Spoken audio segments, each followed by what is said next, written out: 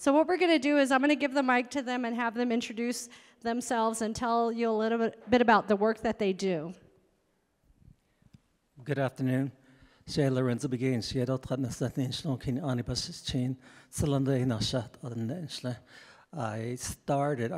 we started, when you first come in, you're going to see our booth there to the right. My sister, Laverne Begay Todicini, is also my business partner. She's also my project director for our nonprofit. So I'll be going back to the R4 business, which is Tselani Professional Business Consulting Services, LLC. 5 years ago, we started a nonprofit called the Net Community Development Corporation. So we bounce back and forth, and we're going to be talking about some of the programs that we developed to help our Navajos entrepreneurs, also our Navajo farmers and ranchers out there, and also the fundings that we tapped into and some of the revenue and how we diversify our services to increase our revenue for the business side. So again, running a nonprofit is considered a business also too, and we have a lot of opportunities out there for our community, the NET community members. We also work with certified chapters. Currently, we're the fiscal manager for Delcon chapter. We supervise or manage their USDA grant that we got for them. Like most chapters, if you're not familiar with it, the LGA certified chapters can apply for funding on their own, so we assisted them with that project. This year, they're updating their land use plan, and as a certified chapter, you know that every 5 years you need to update your land use plan, so we'll be talking about more later. But my background is, like most people, I went to boarding school, Chinle boarding school from there, Many Forms High School. My mom was the one that really encouraged us to go back to school, so we all transitioned to NAU, where I got my bachelor's. My sister and I went further. We both got our master's in management from Phoenix, and I went one step further, and I got my PhD a couple years ago. So just call me Lorenzo. Hardly anybody knows I have a PhD. I don't call myself Dr. Begay, so Lorenzo's fine. Again, we'll be sharing our experiences, the good, the bad, the barriers, the plus, the negatives that exist out there in terms of operating your business. I've been with you there. My very first job was working for the Chinle Regional Business Development Office. And also working with economic development all the way to operating our own nonprofit right now. So again, I'll be using some of these examples throughout my presentation. Thank you. Swarvoski little in Shia, but Ahnin Shlogo can the Chitney Bashachin, Zatlana Dashache, Auto Tabaha Dashanella. I'm from Aneth, Utah. A little bit of my background as it leads into my current role working with kinship lending and change labs is I worked for a bank in Durango, Colorado for Southwest Bank. It's a CDFI bank. And for those of you who don't know what CDFI is, they are a community development financial institution. And so the mission of the bank is, or their bank, is to target underserved communities like minority populations or women-owned businesses, things like that. And so that's a part of the bank side. And the other piece of that is they also have a sister nonprofit, the First Southwest Community Fund. And so my role with both of those was working with startup businesses in South Colorado. And so utilizing different loan products and tools in their toolbox to provide access to capital, as far as with the bank utilizing SBA loan products as well as USDA loan products. And then on the nonprofit side, there was about, the time I was there was about like 8 active loan funds there that I helped them manage to provide access to capital for businesses. And so that's a little bit of my background as far as like what my expertise lies in and my experience. And so now working with Change Labs, we're redefining what the 5 C's of credit are, and in doing so, we are able to tailor our loan program and the kinship lending loan program, and providing access to capital for Navajo and Hopi businesses in this region, the whole Navajo Nation region as well. And there's also opportunity that's coming through Navajo Nation with the SSBCI funding that we are going to be expanding that to Navajos who live off the reservation as well. And so that's a little bit of my background. So.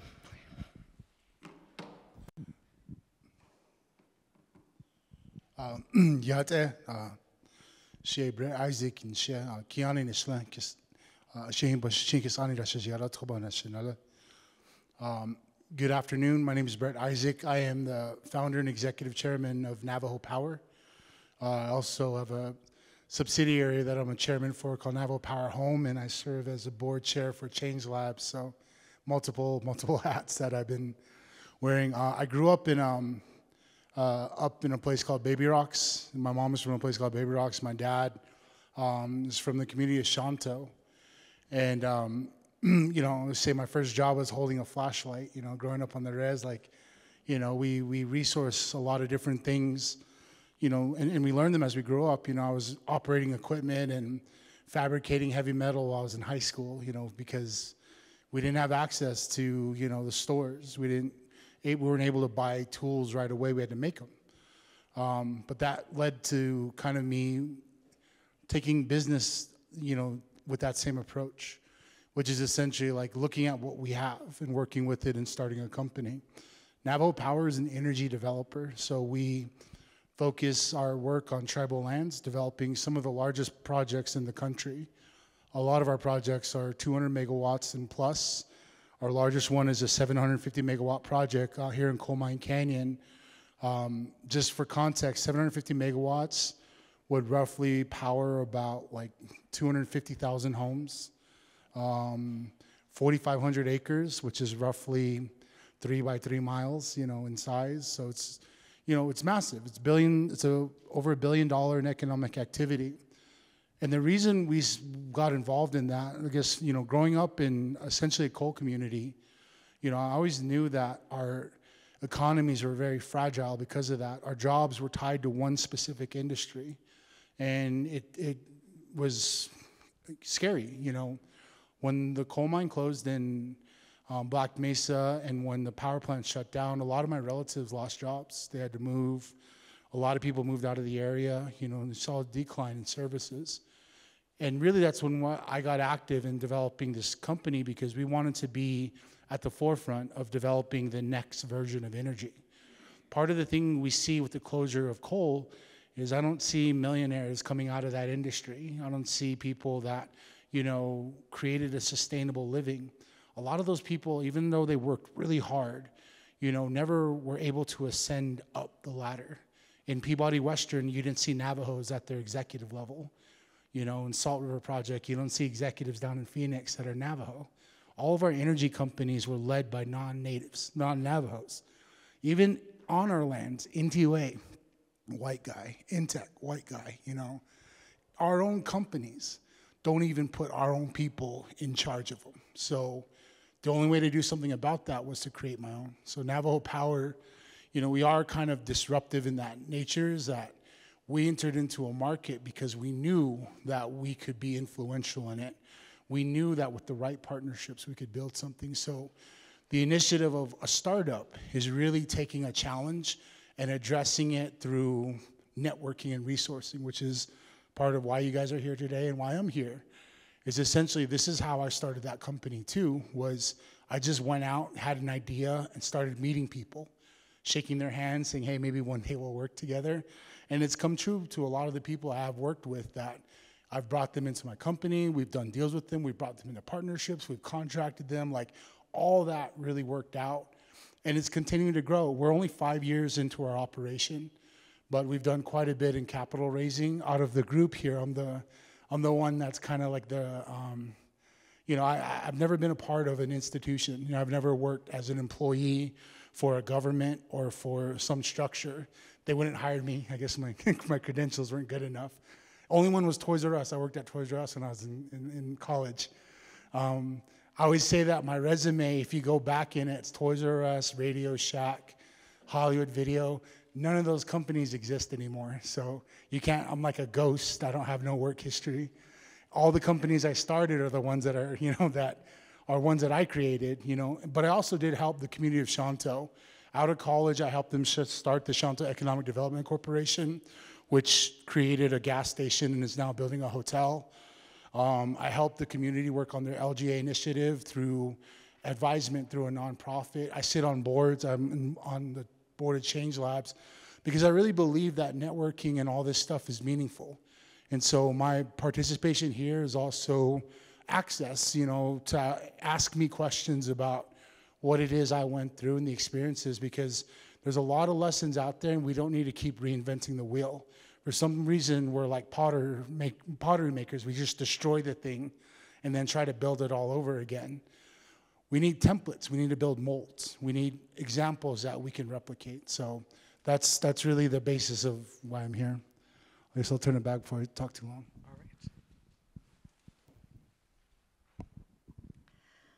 Well, just a little bit about my background. I started my career in banking. Some of you out there know that I worked as a branch manager for a bank in Kayenta, then Winslow, then Window Rock.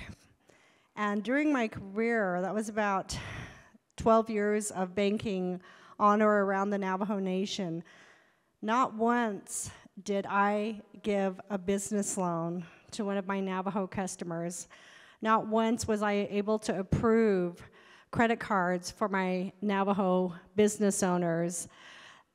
The lack of access to capital is something that I've seen in my career. There are so many times that I had customers come into my branch, come sit down at my desk, and tell me their beautiful story of the business they wanted to start. They would tell me, this is what I want to do, and this is what I'm going to do. They had everything they wanted to do in their head, and they said, I want to make this happen. But the first question I would ask them is, well, do you have 2 years of tax returns? No. Do you have a business license? No.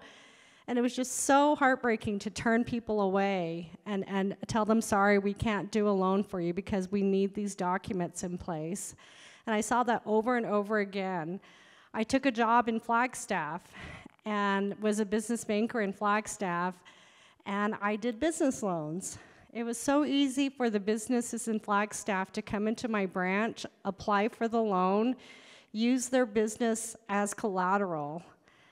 I was able to do $250,000 loans within just a couple of weeks and give this business owner access to capital. And from that point, I knew that I needed to do something that would be impactful in my communities. I knew that I needed to be able to do something besides working for this corporation who wasn't going to do anything to help my people. So I left the company that I was with for over 15 years, and I went back to school to finish my degree and got my degree in business administration and tried to look for work in the field of economic development. And I was lucky enough to go to Navajo Technical University. They were starting up an incubator there. And so I went and I was administrative assistant to the director of the incubator there for a couple of years, and then I went and worked for a chapter for a couple more years. And during my time at Navajo Technical University's incubator, I got to meet Jessica Stego and Heather Fleming, the co-founders of Change Labs. And boy, they opened my eyes to what can happen if we put our minds together, if we do things where we want to have an impact in our communities. So that's where I got connected to the folks at Change Labs. I came to Change Labs full-time in 2020 as a business coach. And the plan was to have me transition into the director of the Kinship Lending Program. So I've been the director at Kinship Lending now. We actually have lent out a total of 57 loans to entrepreneurs over the last 3 years. And these are small loans. They are mainly $5,000 loans, mostly $5,000 loans. We did a couple of $10,000 loans to our incubator graduates. And so we do want to make it easier for entrepreneurs to gain access to capital. And so I'm really glad to be sitting up here with these three gentlemen because I know that the work they are doing right now is having an impact in our communities. So what we're going to do is I'm going to go ahead and start with a question for each of them, and then we'll get to a round where we can answer questions from the audience, and then we'll go to a second round of questions. So this question is for Lorenzo. How do you go about addressing the lack of small business and financial literacy programs that will improve entrepreneurs' vitality of applying for funding opportunities? How many participants in here are in business right now? Raise your hand. Okay, how many participants applied for any type of lending opportunities out there? Okay, one, which is very, very small.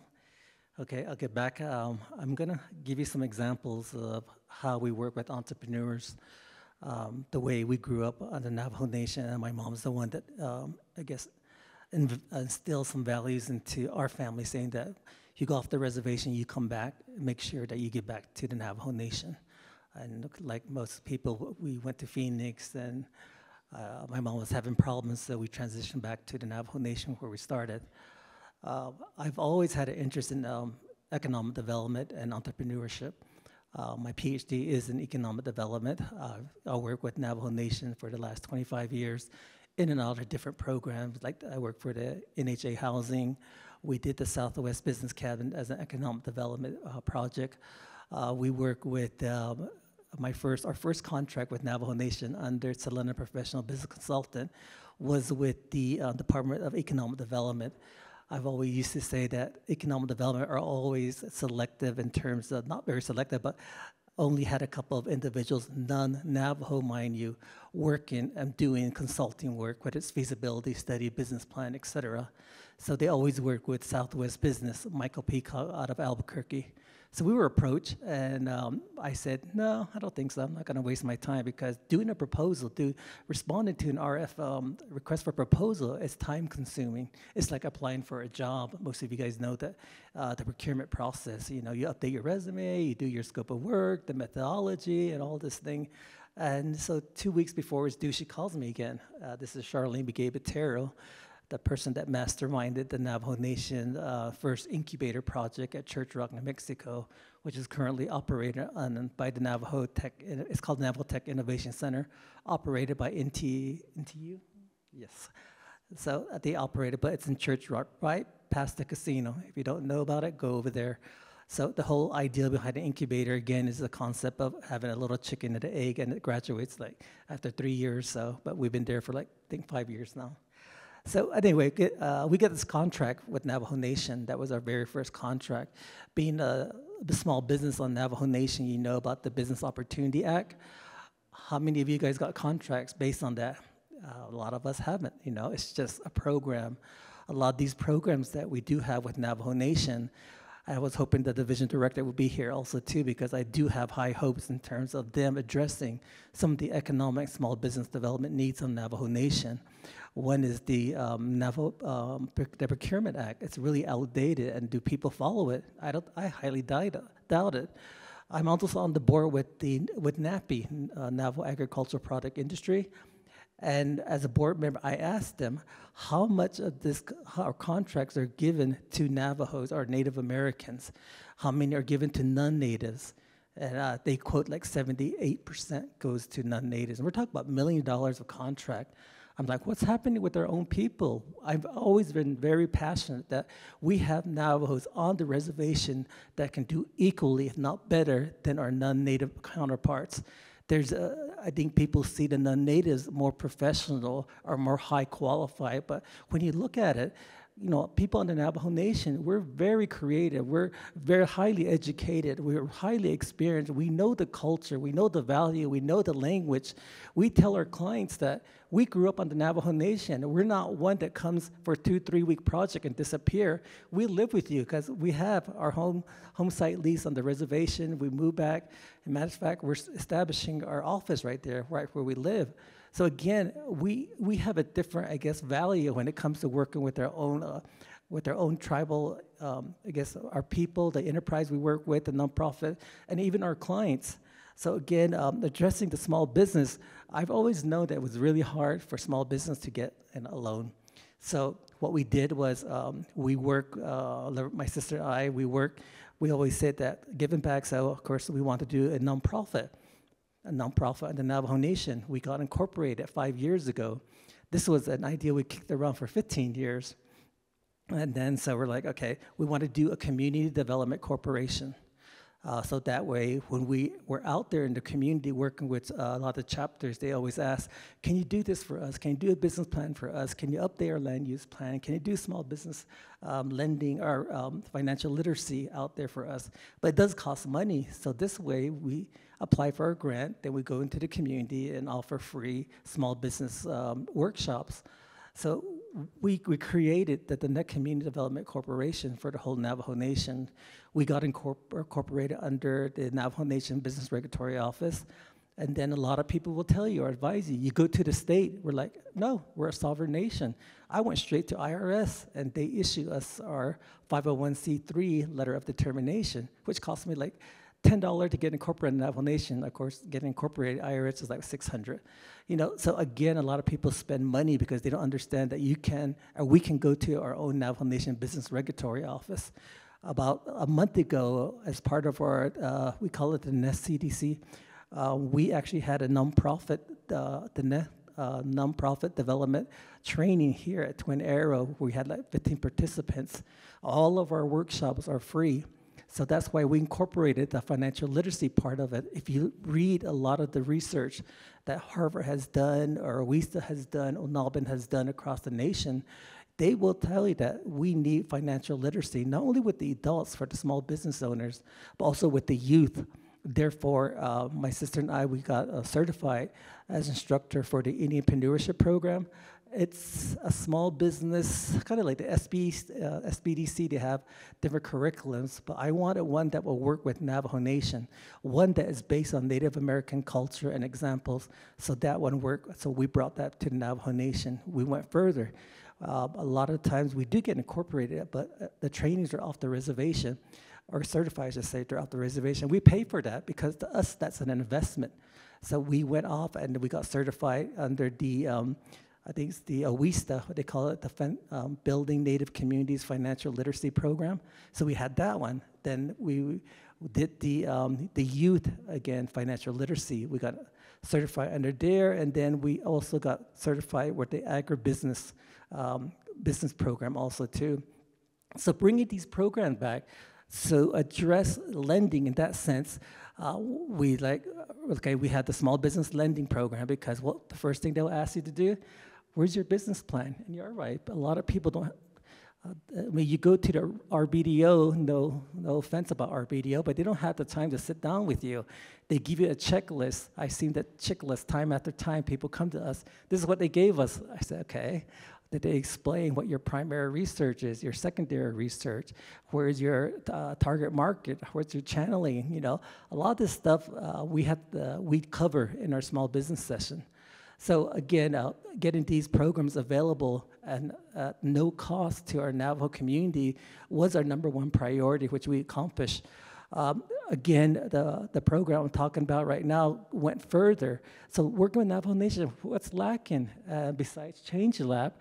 Navajo Nation does not have an active loan program.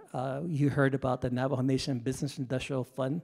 They call it BIDF. No, that's been sanctioned. So has their micro lending program. This is what we're talking about, maybe 6, 7 years right now. It's like, where's our Navajo entrepreneurs supposed to go now without these programs? Again, I heard a lot of these recipients never paid back. I said, go after them. If it was a grant, it would have been a grant, you know. Nobody did their due diligence. So again, it's sitting at economic development and nothing has been done to this point. So we created our revolving loan fund program. We went after USDA funding. We got awarded. So we developed a program, but I didn't want to duplicate what Navajo Nation has done. Being out there in the community, working for the city of Chicago, working down in Phoenix with the lending programs out there, the peer lending concept seemed to have worked. We researched the third world lending programs and the borrow circles, they call it. A bunch of women that are making baskets, for example, they create a borrow circle. They all work together. So we created our revolving loan fund based on that. So we just recently awarded 10 individuals from 500 all the way to 1,000. We awarded the Net Agricultural Cooperative. Some of you have attended Bitchy Bob sessions, but we did award 10,000 to that cooperative, all the way down to we have a person that makes baskets that does gift wrapping. So again, entrepreneurship comes in different forms. And agriculture, we have our farmer and ranchers out there. What they do is also consider entrepreneurial. So we created the Netpreneurship program, which is equivalent to your Small Business Development Center or your RBDOs. We got funded through the USDA Rural Business Development Grant. We took it a step further because we wanted to work with our Navajo farmers and ranchers. So under the Native American Agriculture Fund, we developed the agribusiness and financial assistance program, which again are free for our Navajo individual community members out there. We also developed the agribusiness resource manual, which has funding, certification, it has marketing, it has cooperative development information, and it's free online. I think it's the first of its kind for Navajo Nation. Instead of researching where to go for a nonprofit, you have this huge business resource that took me like over almost a year to develop, pulling information, getting the websites, getting their description, getting their Facebook, they have it all the way down to different type of, they have Instagram, all the information, we update it, and we provide that free of charge. So you just go to our website, it's at thenestcdc.org, and you can download that. You can also download our revolving loan fund program also, that's available online. Again, we're gonna be doing a couple of, I think we're gonna do 10 more within a couple of months. So again, we just finished our last small business development workshop last week too at the Intech, the incubator site. Again, we have graduated over 200 right now in our financial literacy and also our entrepreneurship small business workshop. So again, there's a lot of resources out there that's available to you. A lot of them are free, and I tell people, look into some of these resources, because if you come to our for business side, individuals say, I'll pay you. I say, I'm sorry, we're gonna charge you a lot because that's for the for-profit part of it. But if you come under a nonprofit, we're not gonna charge you at all. So all we ask you is just to go online and register, tell us what your needs are. There's gonna be an intake form that will identify whether it's for nonprofit, whether it's for funding, whether it's for business plan development. So these are some of the services we do offer. Again, we base this on our experience working with Navajo Nation, the lack of resource they have, the lack of programs that will help not only our entrepreneurs, but also our farmer and ranchers. I'm taking it a step further where I'm gonna be submitting a grant for our Navajo farmers and ranchers for their loan program, and also hopefully a partially grant program for them. You hear a lot of small business owners coming to say, oh, we want a grant. I'm like, oh, well, good luck. You don't see grants for small business, for startups. And I'm hoping that, I just saw something on Facebook by the chief of staff, and at the end, he was saying some of the improvements to be made, which really caught my eye was small business grants. So I'm hoping to get more information if they're gonna make that available to our Navajo entrepreneurs out there. But again, it's about, funding, knowing these programs that exist out there, start off small. We tell our entrepreneurs, it's like building your credit, do a $500 loan, you go from there, you increase it over time.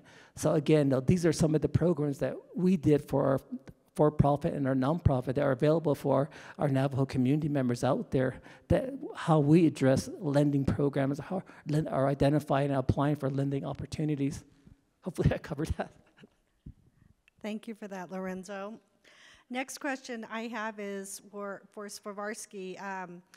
What is a problem or a hurdle that you've seen startups face when they have applied for a loan with you, and how did they overcome that? Thank you. Yeah, so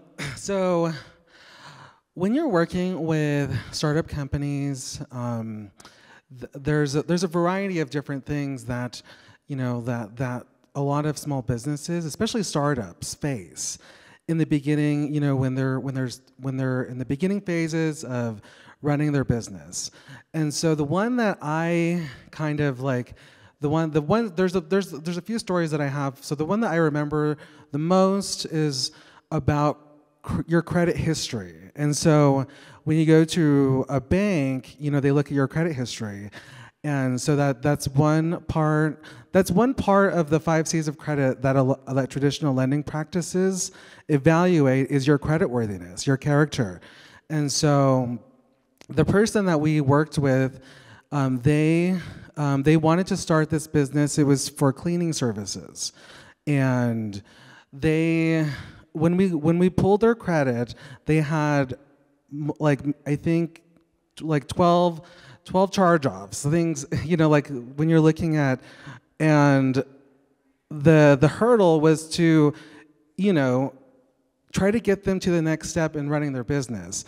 And so the first thing that you do, I say this a lot too, is with a financial institution like loan lenders, is you want to, if you're a good financial institution like lender, you want your borrowers, the people that you're making these relationships with, you want them to succeed. And so, and you want to set them up for success. And so life happens too, and we know that, and for anyone who has worked, in financial institutions, we know that life happens, and there might have been an obstacle where, where there's this huge thing that happens in your life, and it impacts everything, including your ability to pay back loans that you took out.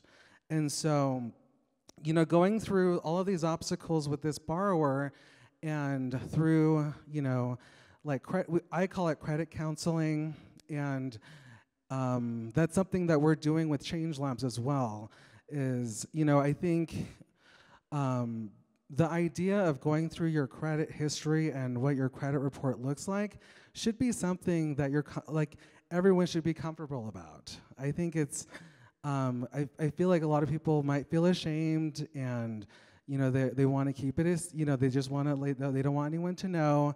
But I think if you're more open and you're ready to sit down and fix this issue head on, it will make a difference in your life. Because there's a lot of things that in this Western society that tie back to that. It doesn't just stop here at your business loan. It could play a role when you're going to be getting a mortgage loan, or if you need to get a car loan. It plays a lot in, especially for if you're, what your interest rate's going to be. You could get a high interest rate because your credit history isn't so great looking. And so, so that's, and so working with this borrower in identifying, what they needed to do to get over, to get through this, we were able to get all of that taken care of and then give them a loan, knowing that, and them giving explanations as to how they, all the life things that they went through, and then taking this new step in this new direction with creating this business. And when I left, they were still doing great. They were expanding. They were hiring people, And so it's, so there's a lot of, I see it as an opportunity, and you should never be ashamed of trying to fix that. And I think, and that could open a lot of doors for your business, especially if you're wanting to scale in a manner that, that is just really high. You have high expectations and high achieving, mentality, and I feel like that's a lot in Navajo. There's people in Navajo who have that, and I think, and really going forward with getting this, addressing some of those issues like that, you can really create a future for yourself and really achieve those goals. And I have a strong opinion about, like, or at least I think Navajo people, Native American people have the capability, and we have the ability to do that. We've always had that. And so with kinship lending, we in Change Labs is we're creating this perspective and this worldview of Native American worldview, and really not redefining, but we're kind of pivoting, into how we can really address these issues with our Native counterparts, our members, people in our community. And that's kind of, I just wanted to give, how about one instance of how powerful that can be. And so, and the other thing too is, because when you give this loan, you want to have who you're working with, the person that you're having this really professional relationship with, you want them to succeed. You want to set them up for success. And so that's one of the ways you can do that, and I think that's responsible as being a financial, lender in that aspect. Okay, the next question is for Brett. What steps can a startup take to gain access to new forms of capital, and how can that startup continually look for funding as they grow their business?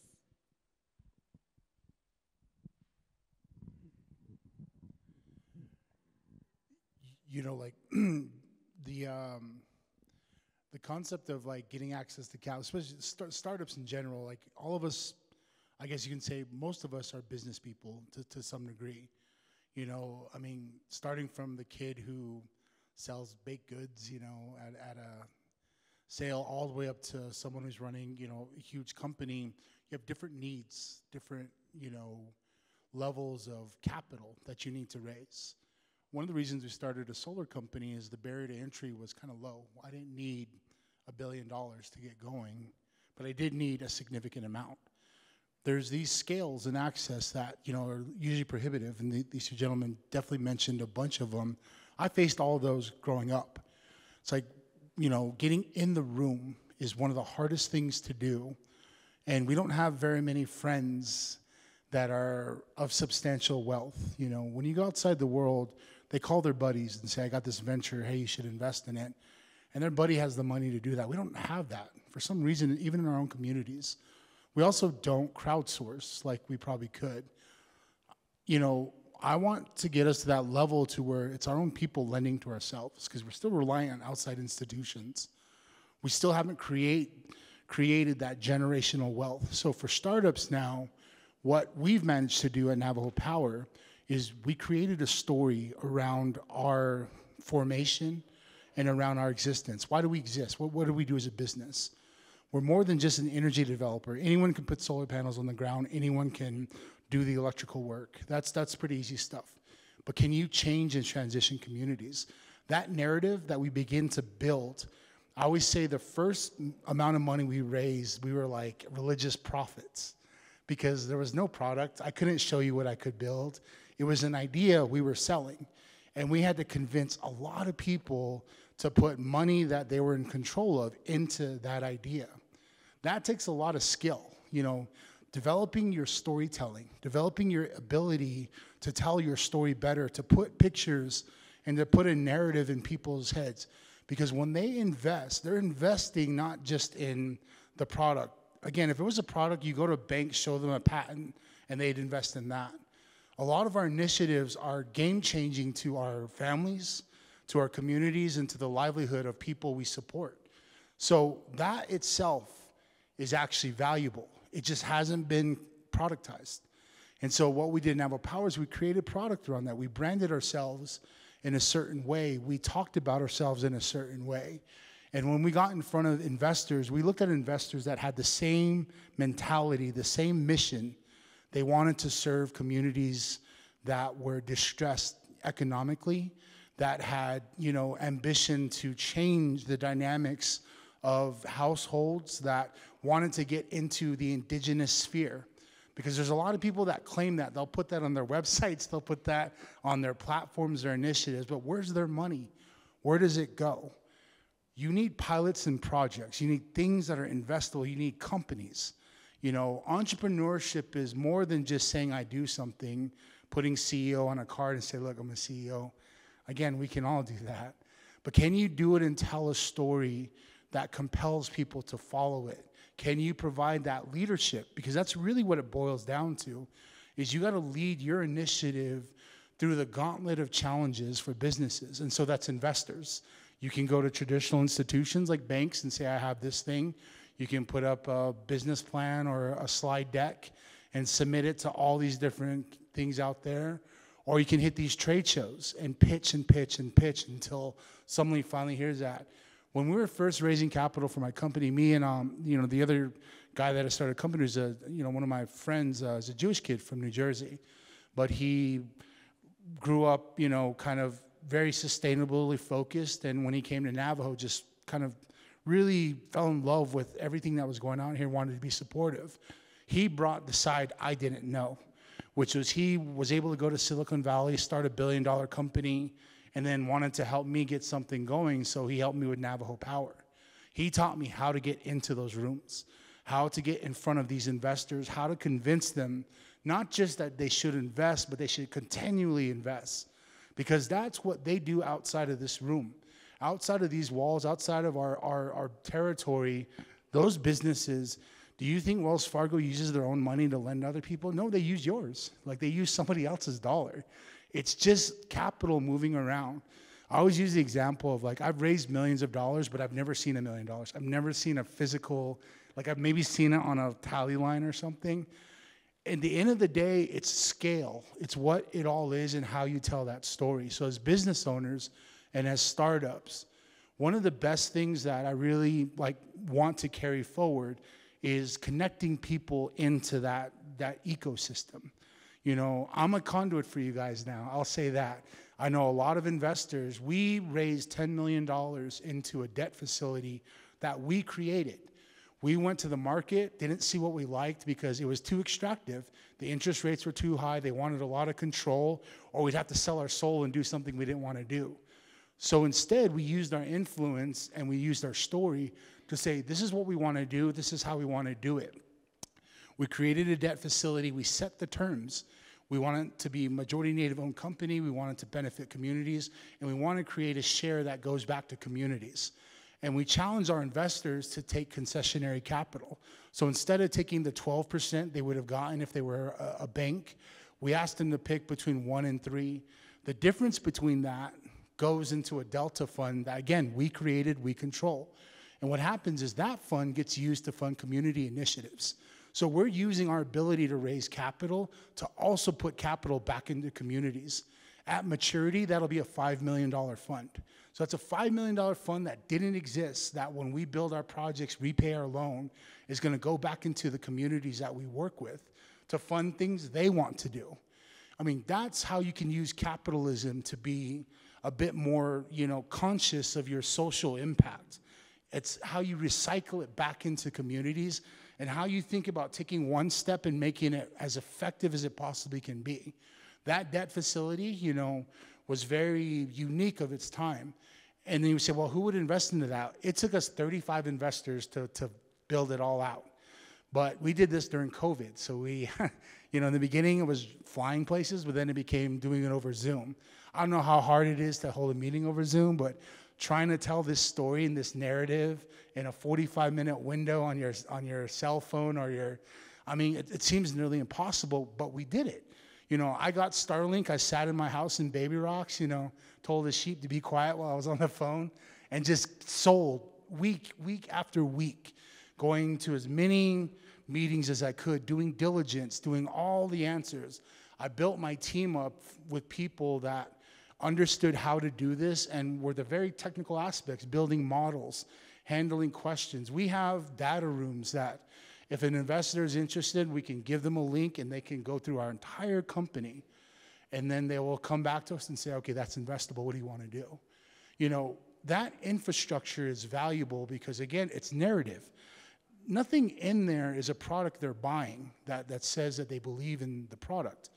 It's a story. They're investing in your company because they don't believe that you're just going to do one thing. They're believing you're going to do it multiple times over.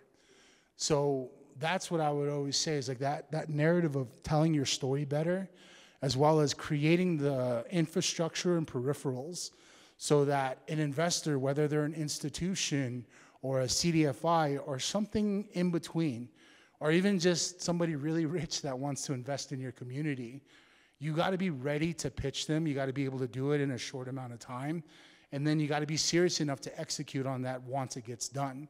Because once that wave opens, it's amazing how much now I can walk into a room and just make these moves a lot quicker. You get better at it as you do it more and more. But you got to start somewhere, and that's always that first initial, the first dollar you get is the start of whatever it is you can kind of push forward. But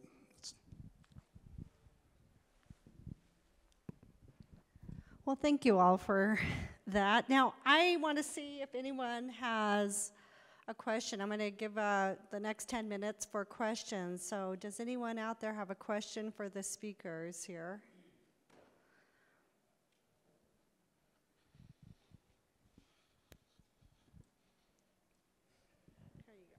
Thank you. I have a couple of questions maybe that you can answer for me. How is it that we come from a pastoral society and we're trying to plug into a capitalist system? How is it that we're going to make that transition from sheep camp to all these lights and business loans for what? Right now, if anything, hay prices are at $28 a bale. Nappies only got big bales. I don't know if they still have their water system. That's a tribal enterprise, and we still can't get a bale of hay out here to western Navajo. So why is it that this enterprise isn't a co-op already? They have the money, they have the water, they have the land, yet we're the owners. We're Navajo. The people, you guys own Nappy, and you guys pay retail prices for your hay, while some white broker, non-Navajo broker, comes in and buys it at retail and sells it back to make a profit. That's where we are as a people, and there's something major wrong here when I can't even borrow $1 from the Navajo Nation or even the bank. I went over here to a bank and said, I want to borrow $20,000 for my company. They said, well, where's your collateral? You don't have any loans? Of course I don't have any loans because I paid cash for everything. How am I supposed to have a credit history when I've never could borrow $1 because of the color of my skin? I come over here and they say, no, where's your collateral? I say, well, I live on the reservation. We can't lend you money on the reservation. Well, what about my stock market? What about the commercial property I own in Manhattan? Okay, let me see that paperwork. We can lend you money. I said, no, thank you. I'm out of here. And so we're trying to get money out there for a totally different lifestyle. I have horses. I raise quarter horses. I raise Santa Cruz bulls. Everything is traditional. So I can't get a loan on my land. I can't get a loan on my job as a rancher. So everything comes out of my pocket. And the Navajo Nation could disappear tomorrow. I'm not going to miss you guys over there. I think Fort and St. Michael's been robbing me forever and a day. Send some of those jobs this way. We don't have that. And make that transition of power, Navajo power. That's the transition where we need to go in the future, not tribal enterprises. I just gave you an example of a tribal enterprise from Naki. Here's another tribal enterprise, and everybody's saying, well, when am I getting my electricity?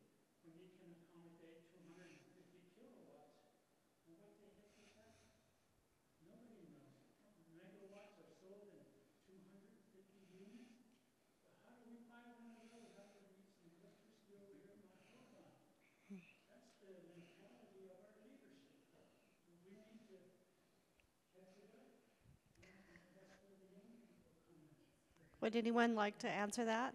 Okay. There's a piece in there that I think really kind of touches the reason I started a company. Originally, I wanted to start a bank. Part of the reason was I got frustrated with the system. I got frustrated that those same challenges, how do we get out of this? How does our economy change? And you trace it back and it goes to where our dollars come from. You know, the mechanism we use to resource our livelihoods, our homes, our family, all those things are not in our control. We don't have a vault somewhere where we pull out of it and we resource something. And that's what creating that generational wealth, but also creating some ability for us to have decision-making capabilities. You get federal funds, now all of a sudden the feds are involved in every decision you make. You get a grant, there's a parameter around, oh, you can use it for this, but not for that, you know. There's always something that's a barrier, and we know that barrier, if it exists where what we're trying to do and what it is we're trying to accomplish. And so I think part of the challenge is, like, we got to create these ventures to be bigger. You know, I've seen so many programs where they've offered, like, you know, well, we can do this amount of money, but we can't do this. And it's like, it's right at that threshold where it's just not enough, you know. It's like right now, like, we can't take calls for money that's below a certain amount because it's just not worth the legal work that we have to do. It's just so much work that goes involved in it. So how do we get out of that system? It's we got to be able to generate, store, and I guess, have our own banking system, have our own lending system, have our own capital, so that when we fund something, it's peer-to-peer. The person who gave you the money is the one you asked for it, and they're the ones that give you that ability to say, do what you need to do with it. I just want to make sure that it has the same impact. So that's my answer to that. Yes, so, okay, so to answer the question about, financial institutions and, the current status that we're in for the ability to borrow, I think that's where Change Labs comes in, and that's why kinship lending has been created, is to provide capital access for Native American entrepreneurs. And so the style that we're, or at least the structure that we're working with, is a relationship-based lending. And so we don't use regular lending practices or traditional lending practices. And so, we could meet with you about, what you need. And that's what me and Kristine's job is to do. And, and that's, and to just like what he was saying was, we need to create, or at least pivot in a way that we're able to identify, solutions for a lot of these issues that we're facing.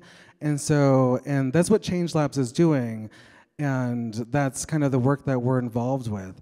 And so if you hear any of our panelists speak about, or speak in any of the events today and tomorrow, you'll kind of hear kind of like the same, answers or the same responses in how we're trying to address these. And it takes a village, really. Like, it takes a community, it takes a network.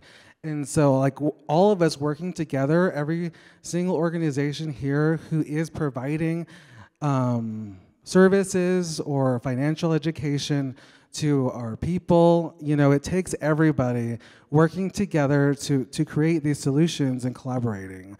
And that's kind of why, this whole event was created, was to find solutions and, to talk about current issues in the status that we're in, and trying to work together and collaborating and, finding solutions as a community, as a Navajo community. I just want to make a couple comments. You hit on the word cooperative. Why doesn't Navajo Nation have any big cooperatives out there? The whole cooperative concept, work in rural communities out in the United States. Why can't we bring it here? Navajo Nation Economic Development, their ideal of business development is another C-store, another gas station, another laundromat. You know, those concepts are done with another tribal enterprise. You are right. Tribal enterprise actually competes with our entrepreneurs out there, especially if they don't give them any procurement opportunities, whether it's contracts that, you know, some of the small business, or Navajo small business owners can apply for. So there's a lot of opportunities out there that some of the tribal enterprise could be doing, but they're not doing it. I'm glad you hit on the NAPI. You know, as a board member, I ask all these questions because I think NAPI is a good example of a tribal enterprise that's not giving back to its own people. I ask them every year to have appreciation. Why is it always in New Mexico? Navajo Nation, I said, NAPI belongs to the whole Navajo Nation. How come you don't held some of these events in the like Chinle community, which I represent, the whole agency? How come you don't come out?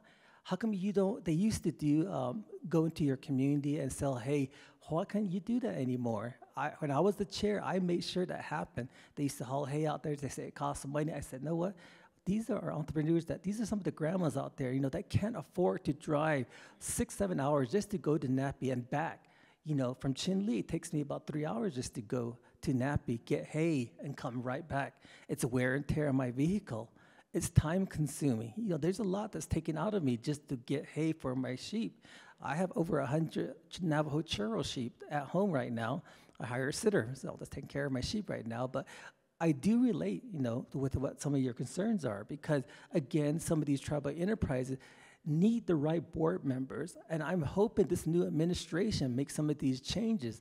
A lot of the board members need to be qualified. Unfortunately, some of the board members I sit with do not have the education or the background in terms of economic development. You know, they look at some of the potential opportunities that NAPI could do with the undeveloped acres that are just sitting there.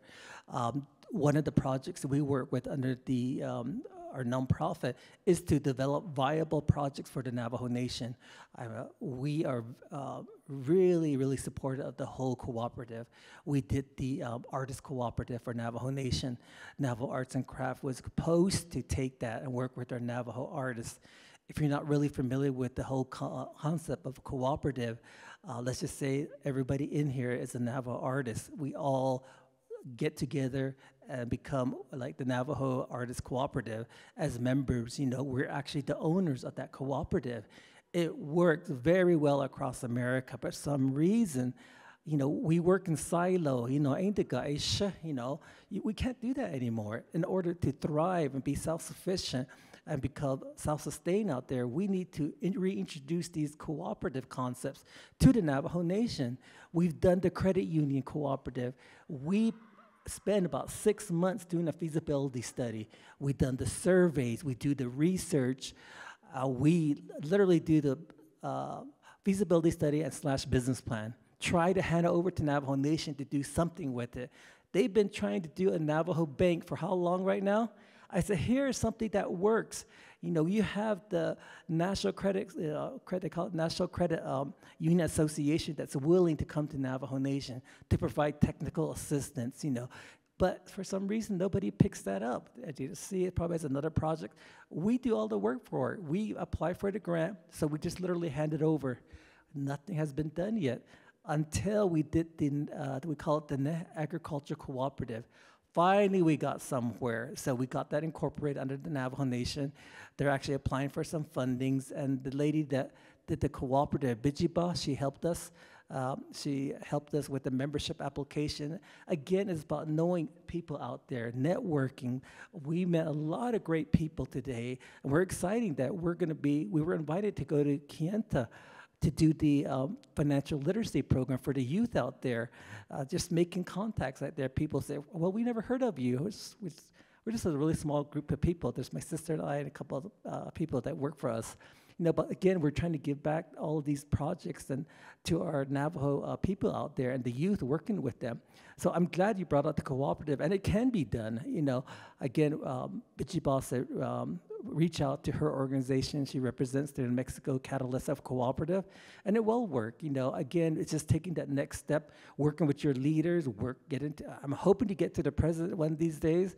I'm hoping to meet with the division director, Tony Skurlanis, who I went to school with at NAU, so I'm hoping that will be my foot into the door, but kind of give him some advice in terms of what I see that will make some difference for our Navajo entrepreneurs, which are farmer or ranchers, whether it's the youth out there making changes in their lending program, introducing more projects that have been done off the reservation, and bringing those concepts here to our own Navajo entrepreneurs. But anyway, that's all I have to say. Okay, well, we have less than 15 minutes, well, 12 minutes left. We are going to, first of all, if you guys can all scan this QR code up here with your phone, there's a couple poll questions we'd like to collect information from you all, so go in there and scan that and answer those questions. We're going to kind of do a speed round now here, so. So the first question, I'm going to start with Brett. And I will give you 4 minutes, Brett. So the first question, or the next question is, what creative ways can businesses access funding, and how long should they plan to reach the goals of their company? So looking creatively, there are different options out there. There are now apps and platforms. Like, you know, for a while, Kickstarter was a thing where you would put your business up and people would invest. But now there are programs, I think one's called like Jumpstart, where you can go and pitch your business to a bunch of investors all at once, and they can all decide whether they want to go like towards you.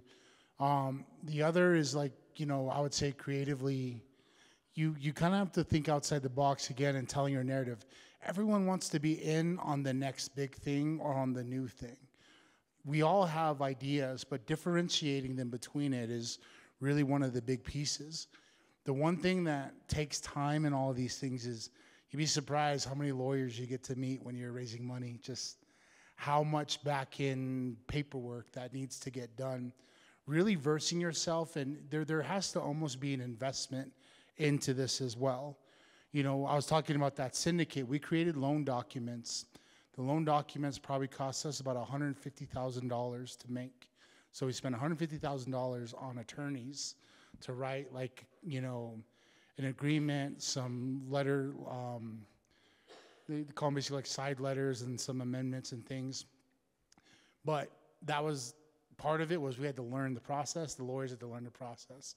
So a lot of that cost was the extra steps and the extra learnings that are required in doing business where we're doing it.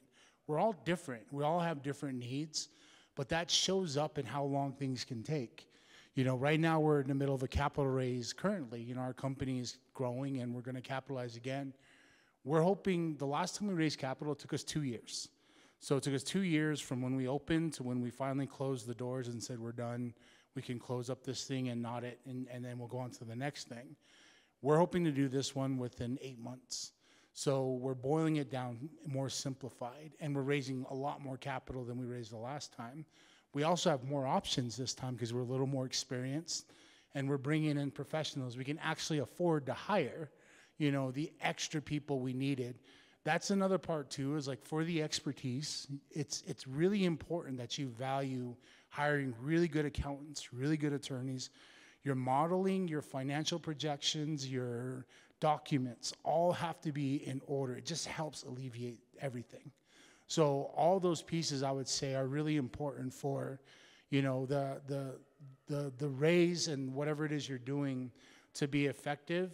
And then it also limits kind of the negotiations against you. That's the whole thing, is you want to be in the best place to get a good amount of capital at a very fair rate. But if you start getting into the risky territories, the interest levels go up, the amount of time goes up. Like, there's just so many things that start working against it. So preparation is very, very key to how you do any kind of capital raise. Okay, and for Swarvoski, what can businesses do to prepare for a business loan? Brett kind of answered most of that. But yeah, just to reiterate what he was saying, just having being clear and concise about exactly what your objectives are going to be, and putting it down all on paper. And there's, at Change Labs, in the incubator program, we help business owners with their business model canvas, which is like close to what you would say a business plan would be, as well as teaching about what projections are, your business financial projections. And so when you're able to articulate all of this and really put down as a business owner, when you put everything down and you're able to tell someone or pitch exactly what your idea is going to be, you are on the you have that much, you have more of that confidence to be able to accurately portray exactly what your plan is going to be. And so when you have everything written down, especially if you have plans and milestones that you're that you're planning on doing, you need to be able to articulate how you're going to get to point A, point B, point C, and so and like exactly how and all the resources that you're going to need to get there. And so a part of that is access to there's all these different resources he named: legal, accounting. You need a whole group of people around you to help get you there too. And so financial advisors, depending on what your plan is going to be and where you're wanting to take your business, having a clear plan and planning for the future is going to play a crucial role in that. And yes, so if any of you are looking to start a business, have a business idea, there's a whole team of us here that you can talk to, and we're here for that too. We're here to help guide you on what your first steps could need to be depending on what kind of business you're trying to start. And so don't be shy. Definitely come up to one of us. And Brett has a wealth of knowledge. He's scaling his business pretty. It's a great example of what Navajo can do. Yes. Okay, and for Lorenzo, as a Danette-owned business, how did you increase revenue and funding streams for your business on the Navajo Nation? Okay, first I look at my competitors. I'm going to tell you a really, hopefully short story how we got started. Like most of the individuals come back, I work for the Navajo Nation Shopping Centers, CEO there. I turned it from a $4 million to hold to a $2 million profit within 2 years. I actually just walked away one day, but that's another story. So I was home and was like, I've been just in school, I'm gonna take a couple of months off. That didn't happen. A friend of mine heard I wasn't working, so he contacted me. Have you done strategic planning before? I said, of course. He goes, can you bid on this contract? Send us an invoice. So I did. And then so I got the job. He says, what's the name of your company? I'm like, okay. I'm from Tselani, business consulting service, I just said. So there I was with a check. I had no bank account, so I did things backwards. I finally opened an account online, like most banking on the Navajo Nation. Not Great Western, but Bank of America and Wells Fargo wouldn't give me an account even by then. I got my certificate. So I had to go do it online. I had a BOA account, so I just added on a business account. I just got my EIN number, so that's how my sister and I opened our business. And never in a million years I thought I would have been an entrepreneur. It just kind of was thrown at us. Then by word of mouth, we've been getting projects. So that's how we got started. Eventually, we did the traditional, business development, small business, not financial literacy, but we did feasibility studies across the nation. We help people do nonprofit. But we knew there was more there. We go into any conference or workshop, the chapters would come to us. And then when we were writing our business plan, our target market would never include the chapters. So the chapters asked, can you help us with this? Can you help us with that? So I asked my sister, I was like, what do chapters do? Even I didn't know what they did. I just remember being a summer youth employee there, making a couple of dollars an hour, but to me, that was fun. So that my introduction to working with chapters. I saw an ad, a Steamboat chapter planner. I think it was like $15 an hour. It wasn't that much. So I was driving with my sister. You know what? I should apply for this. That way I can learn what chapters do. So long story short, I got a call from Florence, chapter manager. She goes, Lorenzo, you have an interview. So I was all excited. So I got to my interview, and the first thing I said was, yes, I know I'm overqualified, but this is what I can do for you. I can help you get funding. I can apply for grants. I went down the list, so I got the job as a part-time planner for Steamboat chapter. But I said, in return, you need to teach me what chapters do. So that's what she did. I worked for Steamboat chapter. What's supposed to be a one-year project turned into 4 years full-time. And I had the time of my life, people working with chapters. Again, I didn't know what a certified chapter was. I learned that whole concept, you hear about AFOG, alternative form of government. We did that. We did the commissioner's form of government for Steamboat. I got them in their first 2 grants from USDA. Again, you need to know and keep in contact with people that you meet at these conferences. I remember meeting Gary Mack from USDA. So I gave him a call in Arizona. I said, Gary, we're a certified chapter. This was what it means. You kind of have to educate them. By then, I knew what a certified chapter was. They can get their own grants. They can get their own funding. So he went through his legal team, and sure enough, they do qualify. So we got them registered with the System for Awards Management. They call it SAMS. Very important to register because nowadays there's no longer a paper check. Everything gets done electronically. So again, we registered with them, and then we got the first grant. So again, you can do a lot of projects with some of these grants. You can do leadership development. I took them to the Reservation Economic Summit back then. We did a community development business plan for them to start projects. So there's a lot of different opportunities out there, but that's how we diversify our services. We added chapters. As of today, I'm proud to say we have clients. Fort Defiance chapter is our client. Chinle chapter is our client. Tsapi Ken is our client. Tisto chapter is our client out there. We did the community land use plan. They all got approved, 5 of them, by the RDC for Navajo Nation. Again, look at what your competitors are doing and how you can do it even better. I'm not saying duplicate them. I'm not saying to plagiarize, but grant writing, for example. People say, are you a grant writer? I said, not really. I just answer the questions. Being in school, you do your research. So some of these questions, you take those concepts from doing a research paper you do and for your thesis or dissertation, and that's the way we address it. We try to make it fun. But anyway, so that's how we diversify our revenues at that point for our for-profit. All right, well, we are at time, but thank you and have a good day.